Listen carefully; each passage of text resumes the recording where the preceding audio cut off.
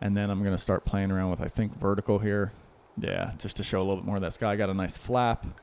I ended up cropping the sky out anyway in post, but it worked out nicely.